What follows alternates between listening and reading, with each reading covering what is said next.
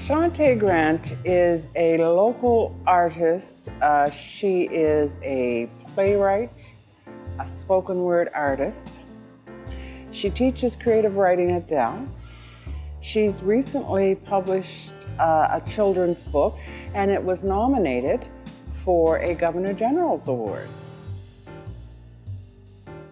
I got involved with this project a couple of years ago when the To-Be Theatre Company started doing workshops with African Nova Scotians to encourage and support acting in the African Nova Scotian community. So I was able to participate in a couple of extensive workshops, and we were workshopping the bridge. We did do a workshop presentation of the play probably about a year and a half ago.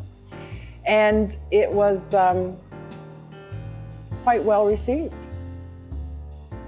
My character is a chorister. And we play the role, there's three of us, and we are sort of the local community. Some people say gossips. I like to say information hubs. We know what's going on. We know what has gone on. And we'll predict for you what happens in the future, even though we may be very wrong. It's a play that has universal themes, themes of conflict within family, two brothers who have a lot of secrets that have been going on for at least 20 years. And of course, these secrets start to come out.